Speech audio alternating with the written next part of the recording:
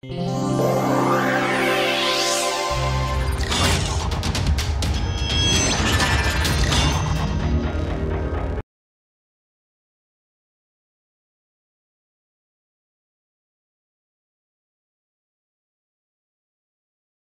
let us take a look at another aspect of the Langevin model.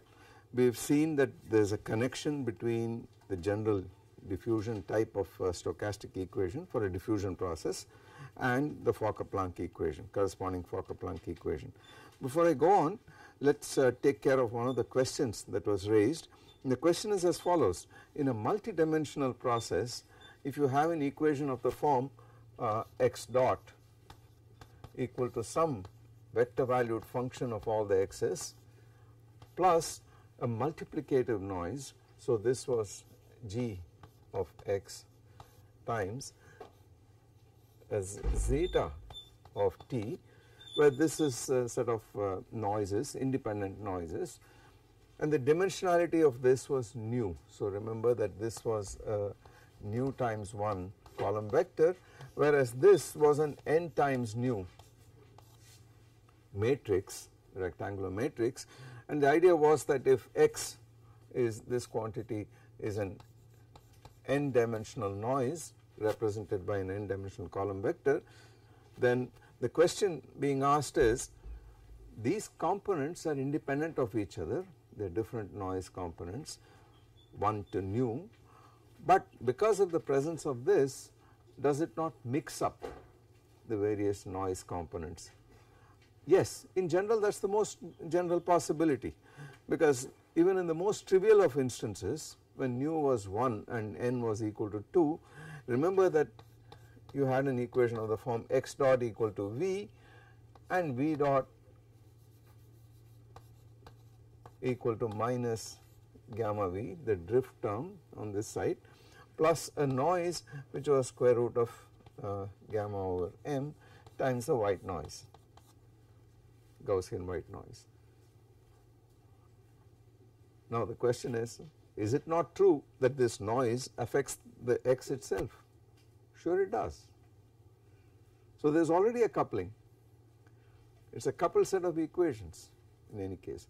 So what this is saying is that the most general possibility is that the strength of each of these noises is dependent on the current values of all the random variables, which are anyway coupled to each other dynamically. So there is nothing inconsistent about it, it is perfectly reasonable. What is true is that these noise components are specified independently. So the statistics of this noise is taken to be quite independent of what is happening to the output variables, the driven variable x. You have to prescribe for me all the statistical properties of this multidimensional noise before I can tell you what the dynamics of the driven variables is. That is certainly true, and the whole assumption in this kind of phenomena, in this kind of modeling, is that the driven variables do not affect that noise. So there is no feedback onto the noise from the driven variables. We take this in the simplest Langevin cases, we took the noise to come from the heat bath, and I said that the effect of the motion of a single Brownian particle on the heat path is negligible, it does not throw it out of equilibrium or anything like that.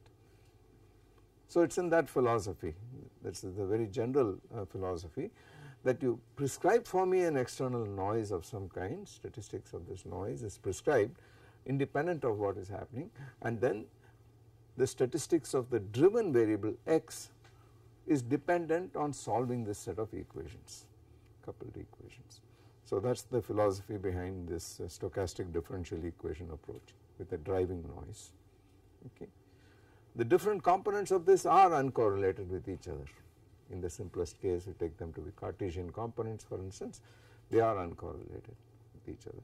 But there is no reason why the coupling should not be such that the instantaneous strength of this noise as it acts on any one of the variables depends on all the other variables, and that is where this g comes in here. So is this clear? Okay. Now let us go back and let me point out what is wrong with the Langevin model. We will see where some serious problems crop, and we will do this in the simplest context, which is that of a tag particle, a Brownian particle moving in a fluid. And again the essential physics is already contained in the one dimensional case. So let us go back to that. Let me call this inconsistencies of the Langevin model.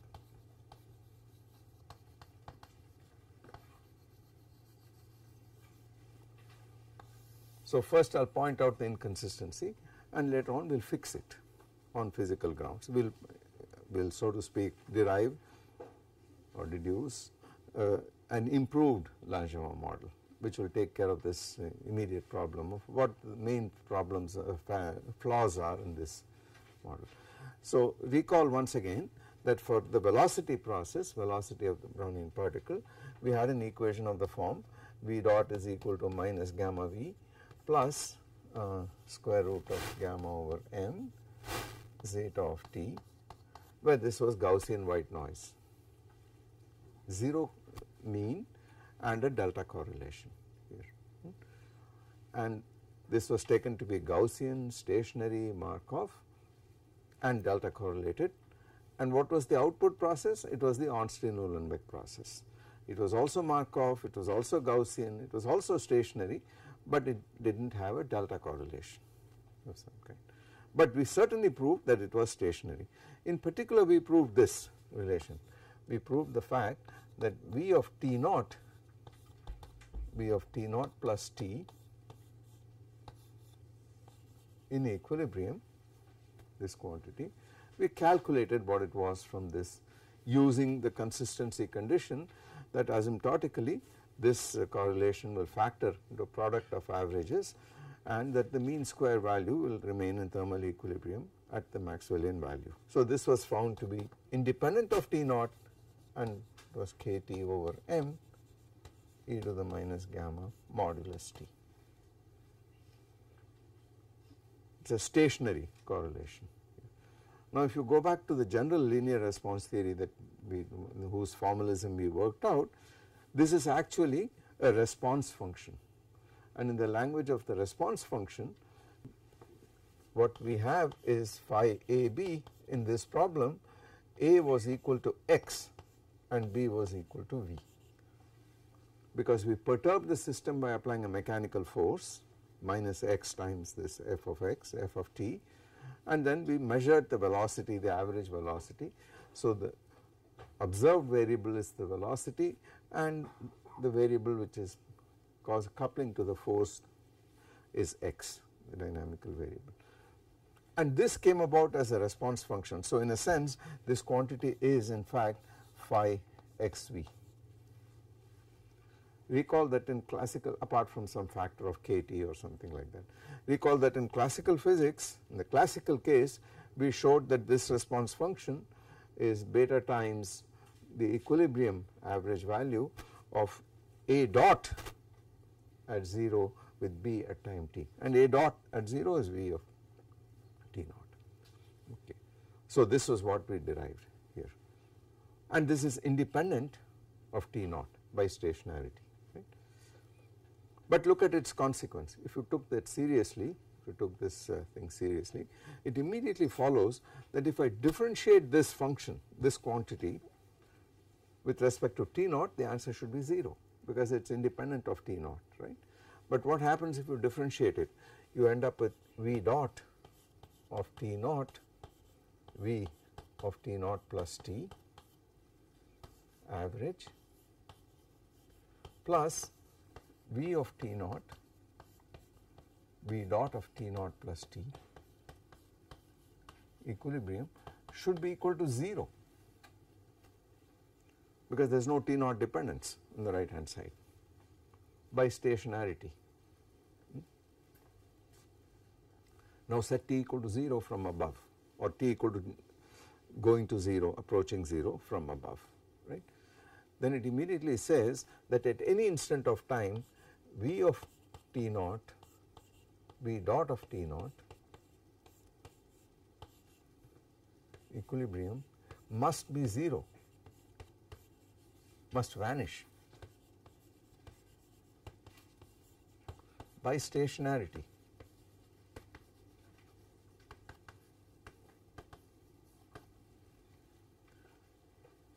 So what we have to do is to let t tends to 0. Let t tend to 0 and immediately you get this, and they are classical variables, so it does not matter in which order they appear. Okay. So what it says is that the velocity at any instant of time is not correlated with the acceleration at the same instant of time. That is consistent certainly with our assumption that the force drives the acceleration and not the velocity. So it is sort of reasonable that the velocity is not correlated with the acceleration at the same instant of time, okay. And in any case it is demanded by stationarity. But if I do that here, if I differentiate with respect to t and then set t equal to 0, it is like differentiating this guy here. So let us take t to be positive. If t is positive, this goes away. I differentiate both sides with respect to t and then set t equal to 0, and that is going to give you v of t naught, v of t naught, v dot of t naught in equilibrium equal to minus gamma k Boltzmann t over m, which is not equal to 0.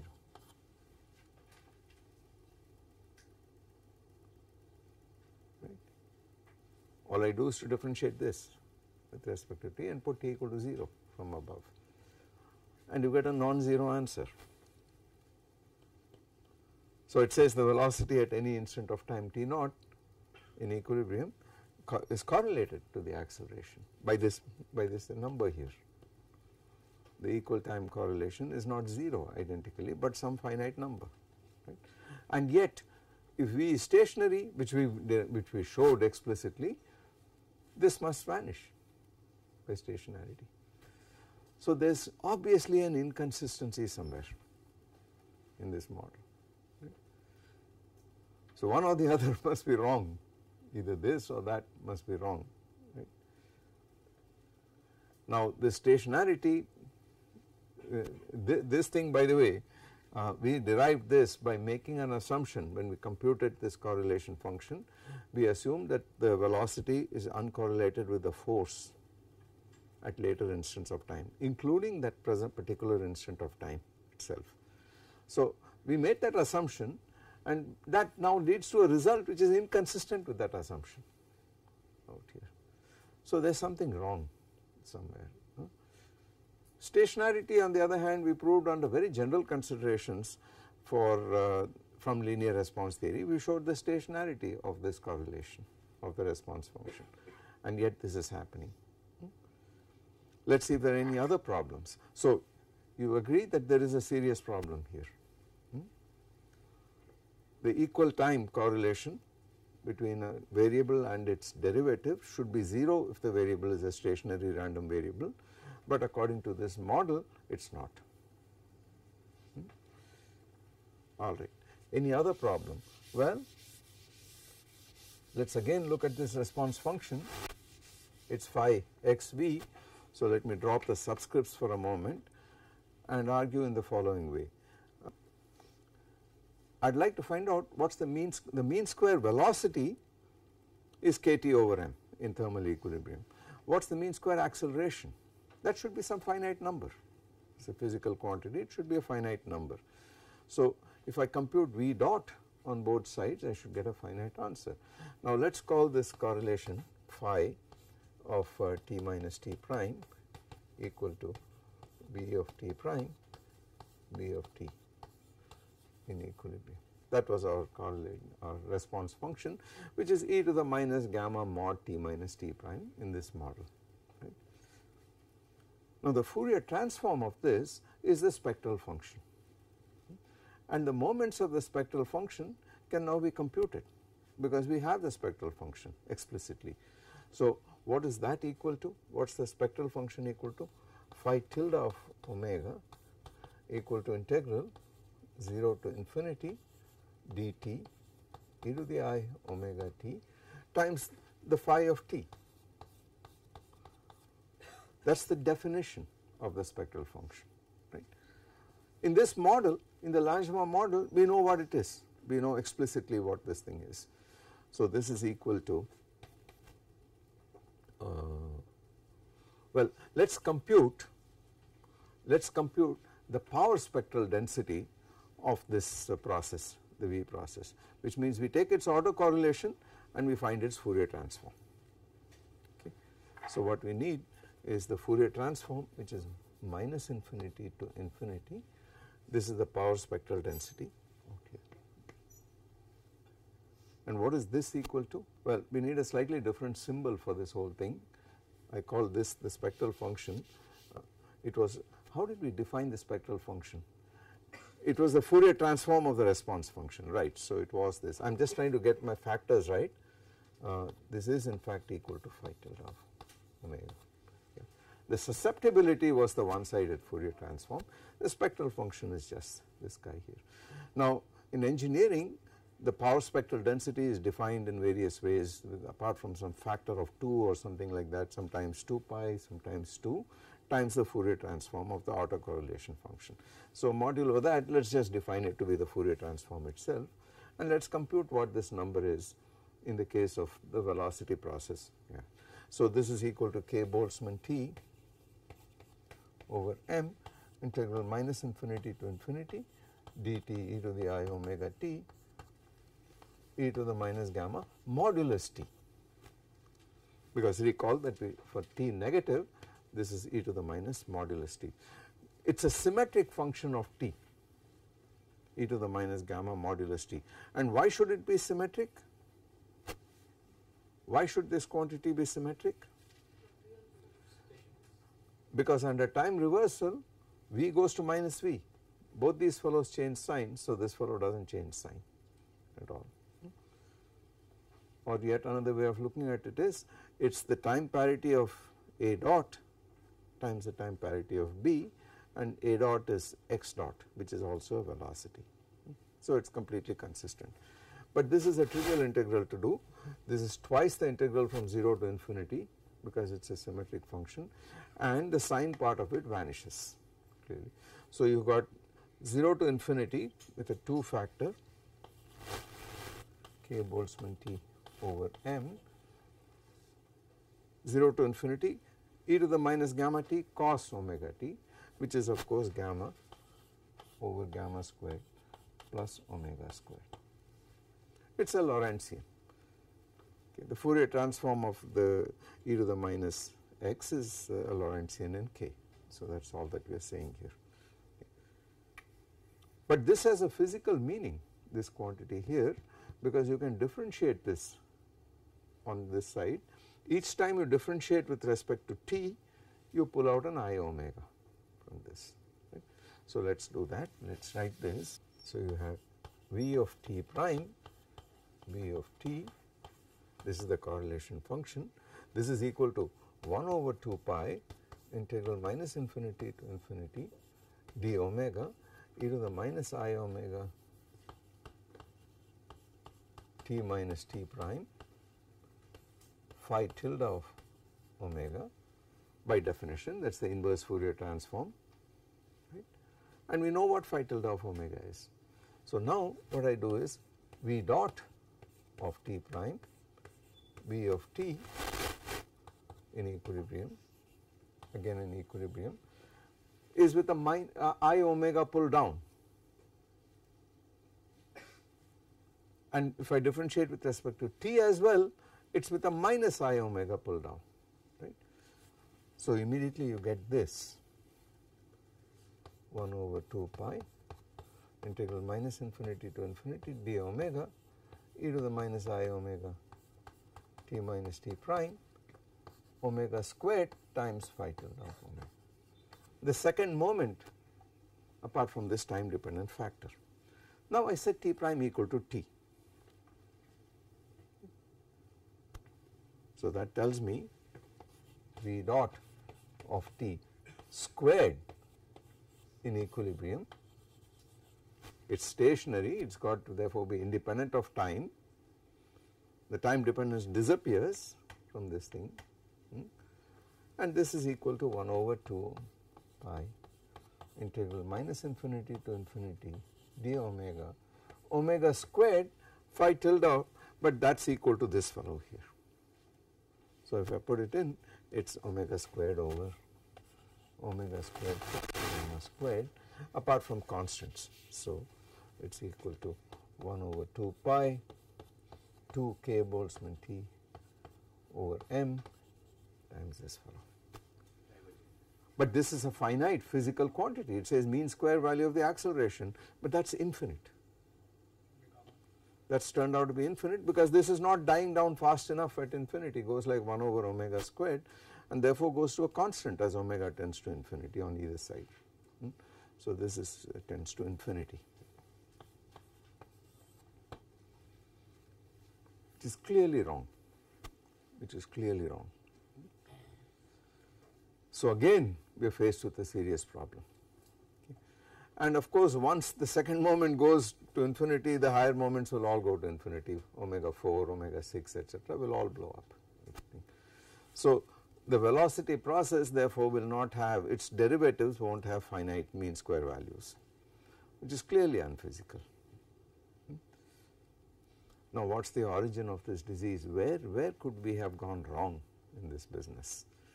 It is after all a very, very simple model. So where could this have been wrong? There was one assumption made in deriving this model, and the assumption was that the model is valid as long as you are looking at time scales which is not at the level of the molecular time scale, the collision time between molecules, but maybe 5 orders of magnitude higher. So time scales of the order of gamma inverse and greater. If it becomes very much greater than gamma inverse, it goes to the diffusion regime. But certainly it is not valid on time scales going towards 0 on the other side. So right there we made an assumption which is not valid. And now notice that all these diseases arose when you took the time difference to go to 0. And in this case when you took the frequency to go to infinity. So infinite frequency is like 0 time, I mean very small time in the Fourier language. High frequency is like small time and vice versa. So that is where the problem was. Now how do we fix it? In the context of this model itself, how would we fix it? We would still like to have retarded response, we would still like to have causal response, and we would like to stay within the regime of linear response, right.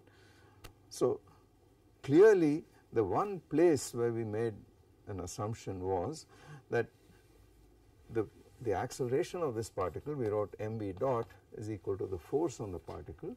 So there could be possibly some external force on the particle which could be time dependent, we do not care. And then there was a random force on the particle, but this random force, so let us write it as f random of t, and we said this random force has 2 components to it, 2 parts to it.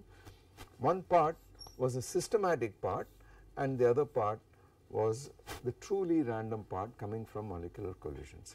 So this thing we took to be square root of gamma times zeta of t, with this to be white noise, and this part we took to be minus gamma m gamma v of t itself. Now this friction arose saying that the friction is proportional to the frictional force is proportional to the instantaneous velocity, assumes that this frictional force acts instantaneously. The reaction of the medium acts instantaneously on the particle. That is not true, that is not tenable, not mathematically instantaneously, because the medium itself has some time scale in it, the molecules, they cannot act instantaneously on this. So this model does not go all the way to t equal to 0, to instantaneous response. Okay. So this is the point that had to be fixed. This model is untenable at very, very short time intervals. Okay. How will we fix it? Staying within causal, retarded and linear response. How can we fix it? Have it 0 for 1. Well, Well, we'll do the following. We'll say, look, it must depend on the velocity, but not on the instantaneous velocity, but on the previous, the history of the velocity, earlier velocity, right. So the way to fix that model is to replace this by minus m gamma an integral from wherever, from the infinite past, okay, minus infinity up to t, because we certainly wouldn't want this part to go beyond t. We are looking at the acceleration at time t, that is not going to depend on what happened to the velocity at later times, right. So, times an integral dt prime, and it must be a linear functional, so v of t prime must be there, it must be causal, it must be retarded, that means it must only depend on the time elapsed since t prime happened. So this must be some function gamma of t minus t prime. So this thing here is a function, it is a kind of memory kernel. You won't have two gammas? The gamma outside also. Oh, there is no gamma here, it is not a constant. So I make this gamma a function of time, defined only for positive values of its argument, non-negative values of its argument. Okay. And what other property would you like of this gamma? Gamma should decay. Well, we would certainly expect the following. We would like gamma, let us call it gamma of tau to be neutral, gamma of tau, memory kernel,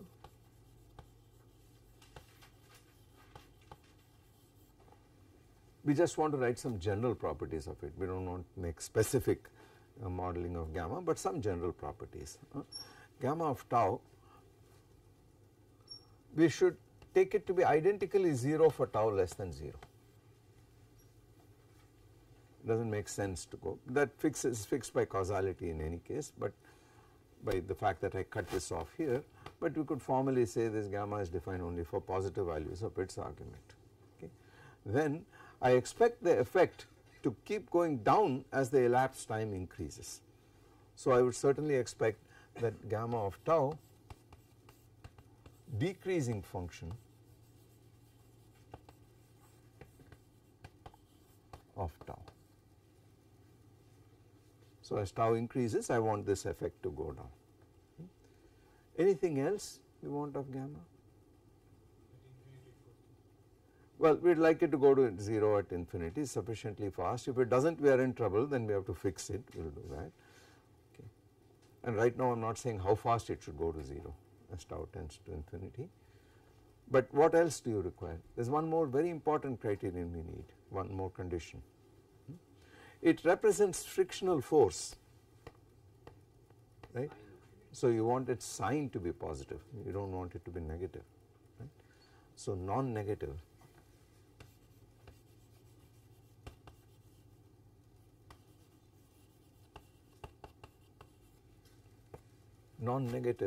decreasing function. Let us put that in and see what happens. So my Langevin equation now reads m v dot of t plus m. I put this m here purely for dimensional reasons, so that this gamma, whatever it is, still has the dimensionality of 1 over time. Okay. So minus infinity to infinity dt prime. Oh, sorry, no, this, there is an extra time factor, we will fix that in a minute. I want to put this m here so that this m cancels out on this side completely.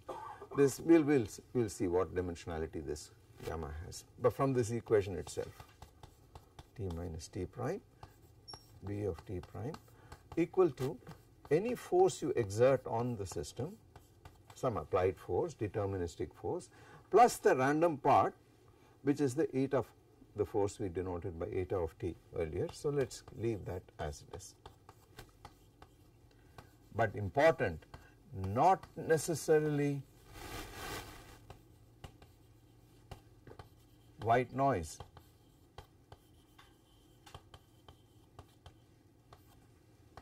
In fact, I am going to show it cannot be white noise. Okay, it is noise. Okay, it is random, but we cannot assume, we can't, we have to prove that it is consistent to assume that it is delta correlated. We will have to see, we do not know at the moment. So, pardon me? When the integration goes up to infinity. Oh, I am sorry, because I said already 0, so it cuts off, but okay, 0 to t.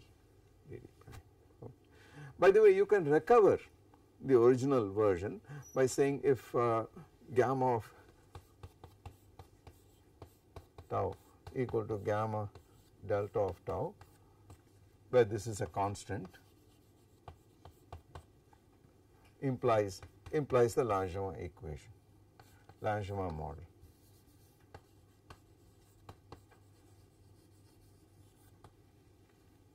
So the physical dimensionality of this kernel is gamma divided by time. There is an extra 1 over t, so it is 1 over t squared is the dimensionality, because there is an extra t here. And when you hit this, you get a 1 over time, and then it has the same dimensions as this. Okay. So this eta of t at the moment is just noise, but not the systematic part of it, the noise from the medium. Okay. And what are the assumptions we are permitted to make of this eta of t? Well, exactly the same physical assumptions, namely that on the average it is 0.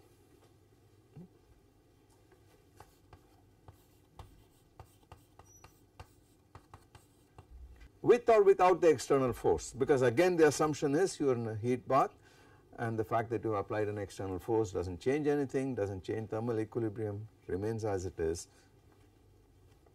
and it certainly does not get affected by what is happening here. So we think, we do not know for sure as yet, but this is a harmless assumption here. All right. So we have no clue at the moment what sort of noise is consistent. So the whole idea is to make this model consistent with causality, because it looked like we were violating causality, and to make it consistent with stationarity. It looked like that too was getting violated. Okay. So this thing here is called the generalized Langevin equation.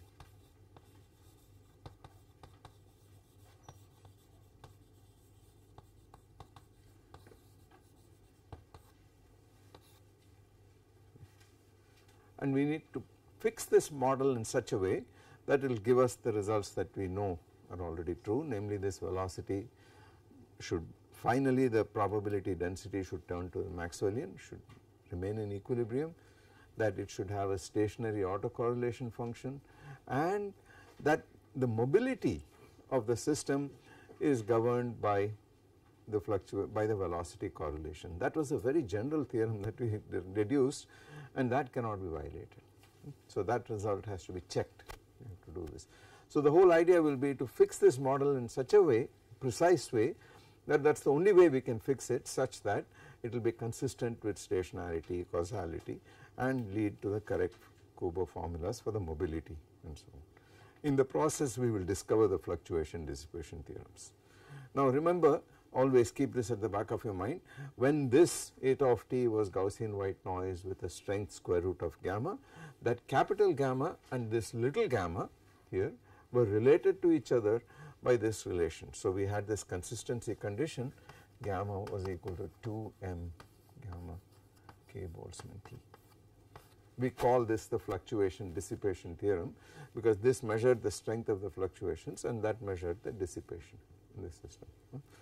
We need to find out what is the new fluctuation dissipation theorem. So will that also tell us something about eta? I mean, in some yes, yes. So that is going to tell us something about the correlation of eta here, because ultimately if the fact that the system is in equilibrium is happening because thermal fluctuations throw you out of equilibrium, the dissipation brings you back. The noise itself has to play a role to bring you back to equilibrium. So there has got to be a consistency condition between these two. Precisely what it is we do not know at the moment. Okay. But what we do know, what I can assert, and we will have to prove this, is the following, that it will be inconsistent to assume this to be white noise. It will show that it cannot be white noise. It has got to have a finite correlation time. Not surprisingly, that correlation time will be related to this memory function. They have to be related to each other. So there will be a relation between them. That will be the replacement of this theorem here. That will change this. Okay. So let us see if this is going to work.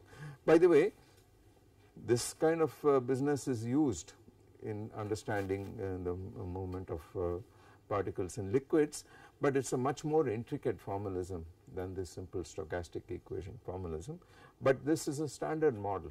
It is the next step to improving the Langevin model before we go to the full glory of something like the BBJQI hierarchy or something like that. But this thing here will already tell you a great deal of give you a great deal of information. Okay.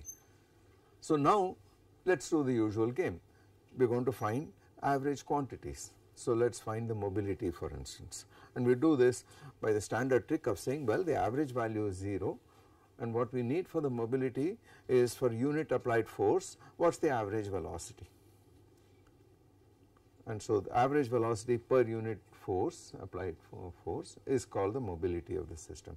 And we also define the dynamic mobility mu of omega by saying, suppose I apply a sinusoidal force with frequency omega, what is the response look like, average look like.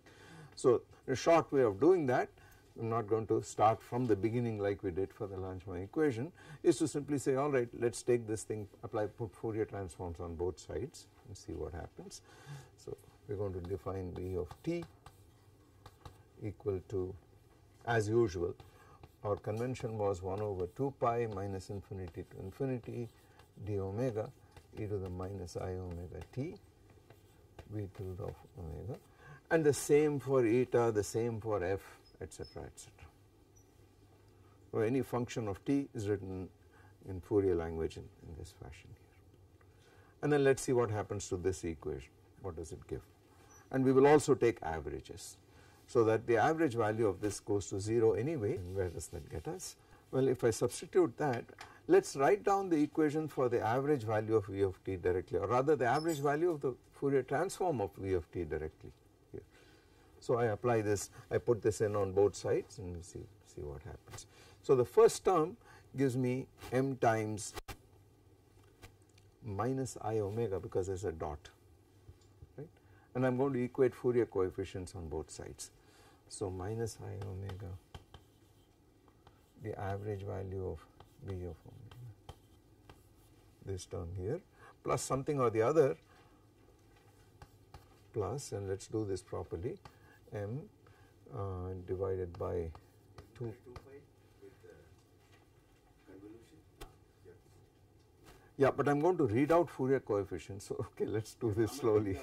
Pardon me? No, it will become, it's convolution, right? Yeah, it is a convolution here.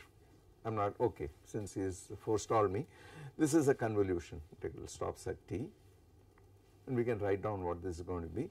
It is going to be the one-sided Fourier transform of this V of this gamma, because the integral gets cut off, and then you equate Fourier coefficients.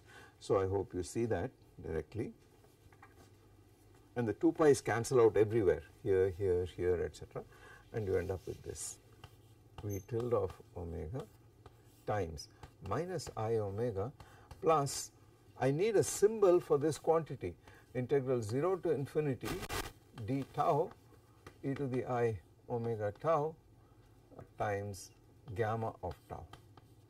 That is going to be the integral over dt prime when I change variables from t minus t prime to tau.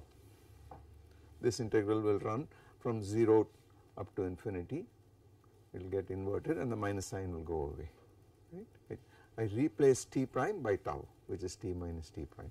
Then this becomes gamma of tau, and the e to the I omega minus I omega t, which came in the Fourier transform, is going to give you e to the minus I omega t times e to the I omega tau. Okay. So let us give this a name.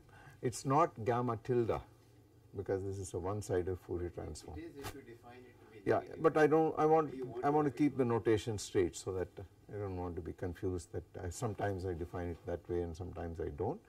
We have said gamma of tau is defined for positive values of its non-negative values of its argument. So only this thing, so this is definition, let us call it gamma bar of omega. For the response function I use chi, I just said that is the susceptibility, because that is the standard symbol.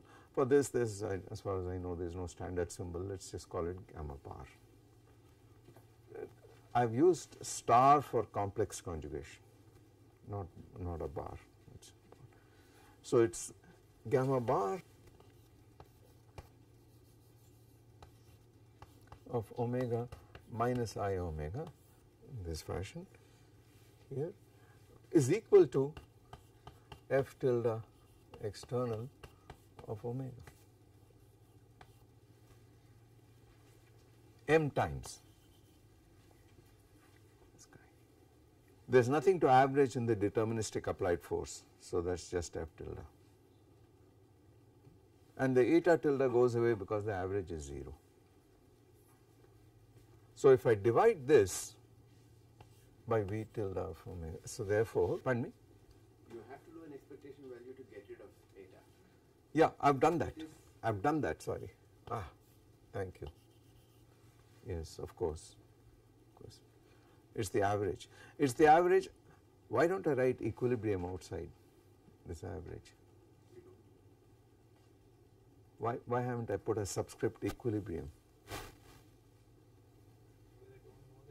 I am not in equilibrium, I have applied an external force. So this is the perturbed system, and that is why the system is, the average velocity is not 0, because it is moving. In the absence of this external force, the average velocity is 0, it does not go anywhere. But I will still retain this notation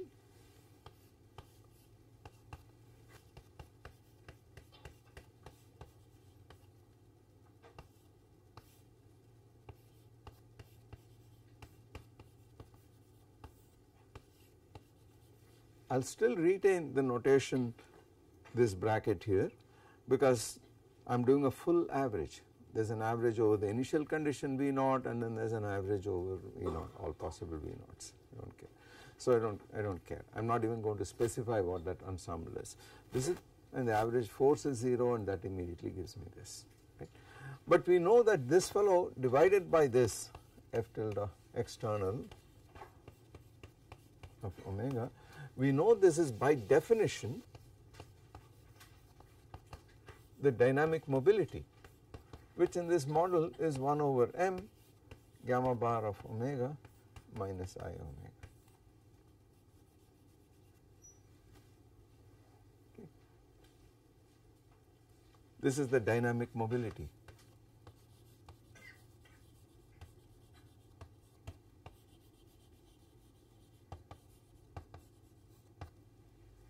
It is a susceptibility, and what kind of generalized susceptibility is it? It is chi xv of omega, because I am applying a force which is purely mechanical. Minus x times f external is the change in the Hamiltonian of the system, and therefore you get this. So, but there is no reference to Hamiltonians or anything like that here. Once I put in friction, it is not a Hamiltonian system anyway, but I do not care, the model still works, this still works. So in the sense of generalized susceptibilities, this is what the mobility is, but in simple physical terms, it is the average velocity per unit applied force, and when you apply a force which is sinusoidal, you do this division for each frequency component, and you call it the dynamic susceptibility or mobility here. We know there is a general property of this guy which says that the singularities in the omega plane cannot be in the upper half plane, not with this Fourier transform convention. So I am going to leave it as an exercise to you to show that this, the singularities of this function, by the way, this is not a constant. If it were a constant, the matter is trivial, because then you know that the pole is in minus I gamma. Okay. But now you have to show that the singularities of this are in the lower half plane, or better still, there is no singularity in the upper half plane. So any root of this omega equal to I times gamma bar omega must be in the lower half plane. Okay. That follows from this representation. So that is the susceptibility, the general in this form, in this model. We still have to see what it does in terms of the velocity autocorrelation function. We still have to compute that explicitly, and we have to show that this quantity is in fact the velocity autocorrelation function apart from some kt factor and then a e to the I omega t integrated over t. We still have to show this. So show that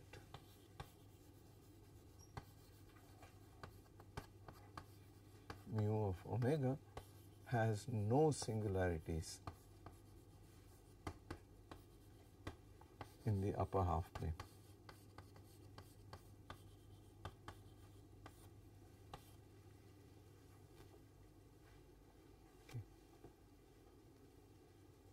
And of course you know that in the case when this fellow is constant, when the memory kernel is just gamma times delta of tau, this thing becomes gamma, comes out, and then this is the gamma minus I omega was already the dynamic susceptibility in the Langevin equation.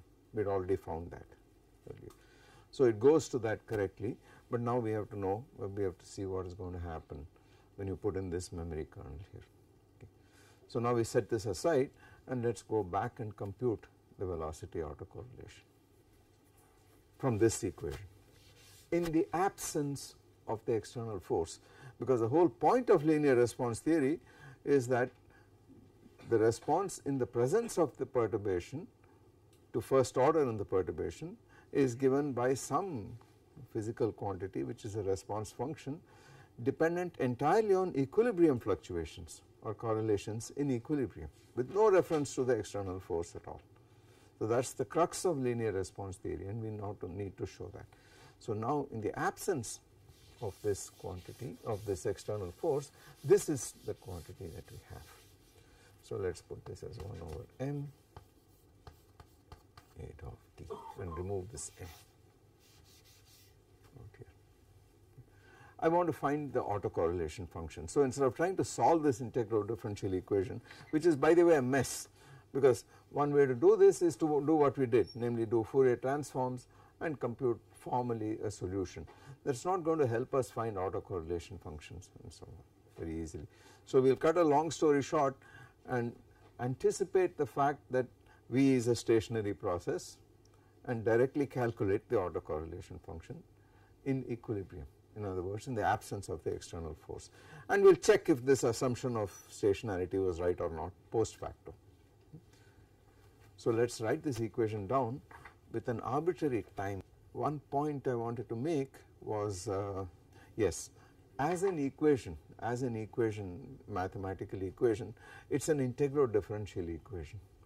And as you know, when you have an integral differential equation of this kind, in principle you can convert it to a differential equation, but it will be an infinite order differential equation in general. So as it stands, there is no guarantee that, there is absolutely no guarantee that you have a Markov process as the output, because for a Markov process I would expect a Fokker-Planck equation which has only the second derivative in the velocity, etc. But this looks like there is infinite memory in the problem. So yes, it is indeed true that this does not lead to a Markov process. This output process V is not Markov even if this were Markovian, which we do not know right now. So it is not, it goes beyond the usual Markov processes. The next question, if it is not a Markov process, will its conditional density satisfy some kind of Fokker-Planck equation? In general you do not expect it at all, but in this case it turns out that it does. It satisfies a Fokker-Planck like equation, very similar to it. Okay. And what is needed for that? I am just trying to motivate my sort of heuristically what the answers would be. Eta should do something, yeah. Now if you are familiar with Markov processes, you know that when you have a driving force of this kind in general, if this were a white noise, then you have that Langevin type equation, and sure enough you have a Fokker-Planck equation. That is a rigorous mathematical equivalence. Otherwise the partial derivative order on the right hand side in the variable goes to infinite order. It is called the Kramers-Moyal expansion in general.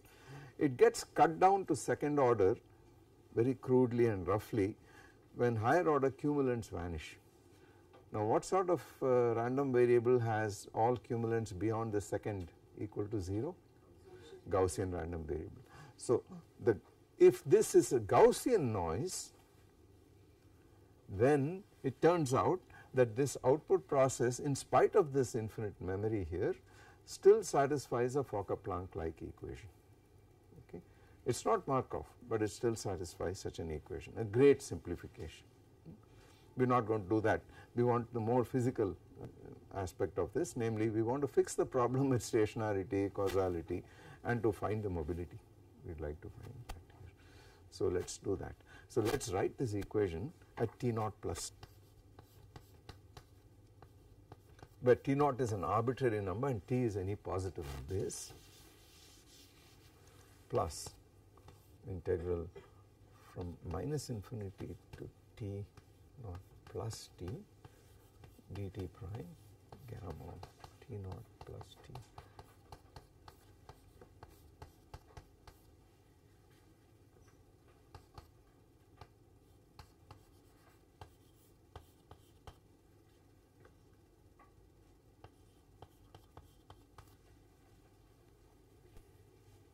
T0 is an arbitrary point, and I am writing this equation at T0 plus T, where T is any positive number.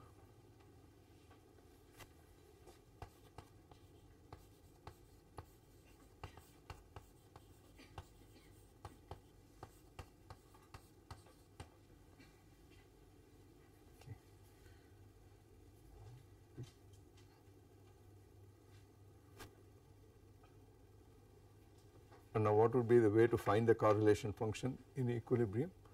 It would be to multiply this by T0 on this side and then do an integral from 0 to infinity after multiplying by e to the I omega t. That will give me what the left hand side of the Kubo formula has, right. So I do that, I am going to do this here, but in the normal derivation for the ordinary Langevin equation we could have done that, and we did do that. We found the correlation function directly by multiplying by V of T0, taking averages and arguing that V of T0 is uncorrelated to eta of T0 plus T. We put that side equal to 0 on the average by saying that the force at a later time can't govern the velocity at the present time. And then we ran into this problem with stationarity, Gaussian, with causality and so on. We certainly want this property. We certainly want V of T0, V dot of T0 in equilibrium to be equal to 0, because we would like this thing to be stationary, certainly. It turns out that the only way to do this with this equation here, with this model, is to argue that V of T0, the correlation between V of T0 and the random force is not V of T0 with eta of T0 plus T correlation equal to 0, but rather a portion of this memory should be taken out on the right hand side and called, that is the effective force on the particle. Right? Now the question is what portion? What portion? That is left arbitrary at the moment, but we know the result that we are aiming for and we want consistency here. So the argument is the following: look at what happens if I break this integral up into V dot of T0 plus T plus integral T0 to T0 plus T dt prime gamma of T0 plus T minus T prime V of T prime is equal to 1 over m eta of T0 plus T minus this fellow here from minus infinity to T0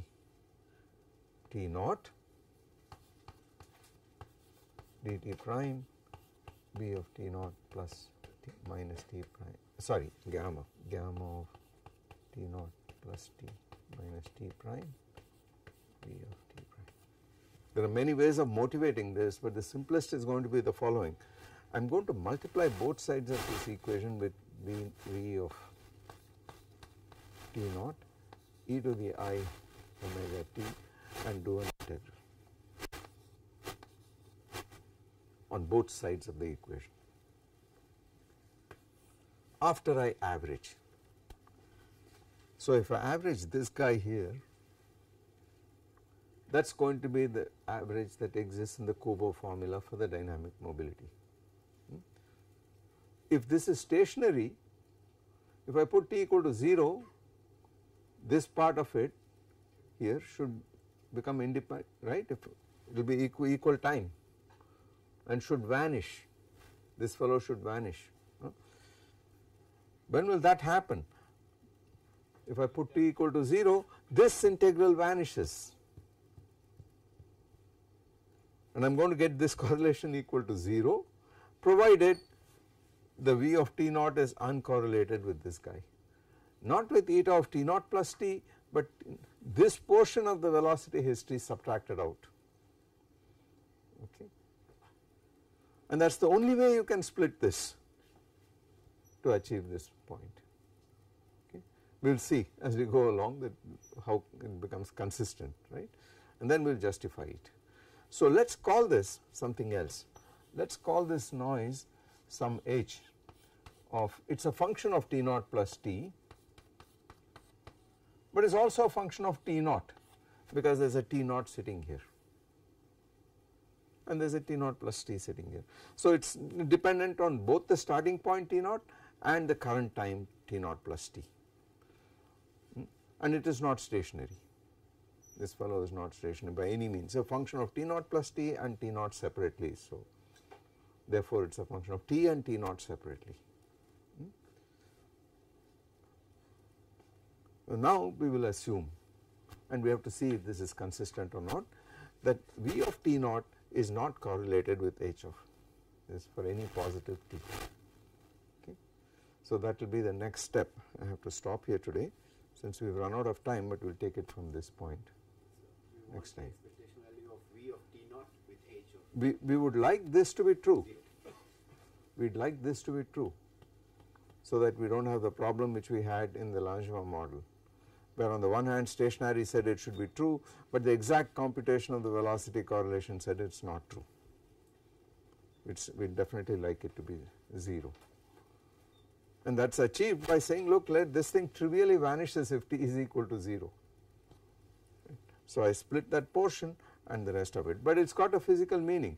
There is on the time axis there is some arbitrary instant t naught, and this is t naught plus t, and we are writing the velocity or acceleration at this instant of time by saying that this is affected by a friction which operated all the way from the infinite past up to here, but that is broken up into two pieces, part of the velocity history which operated till here and the rest of it, and this portion of it I am subtracting from the noise at this instant of time and arguing that the effective force, random force, with which the velocity here is uncorrelated is in fact this portion, this subtracted portion.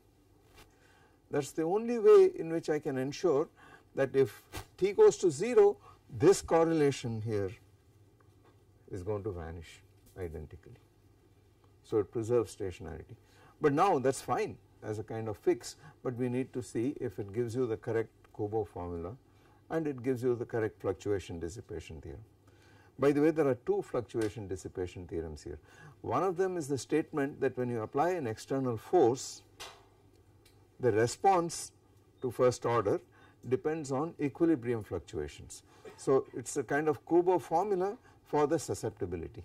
The formula for the susceptibility itself in terms of the response function is called the second fluctuation dissipation theorem, because historically the fluctuation dissipation theorem was written in the context of the Langevin model, where you have a specific stochastic model, the Langevin equation or model, and then there was a connection between the dissipation constant and the strength of this random noise which you put in by hand, and that was called the first fluctuation dissipation theorem.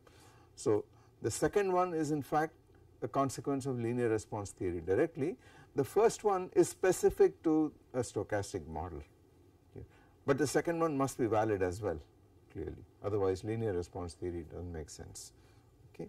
So since our Langevin model is a linear model, we expect that the linear response theory formulas will also be true. It is linear, causal, retarded, and therefore it satisfies the conditions required for the linear response theory formalism. Okay. So I hope this is clear that there are two of these theorems, and we will write them both down explicitly. We will see. Okay, I'll stop here.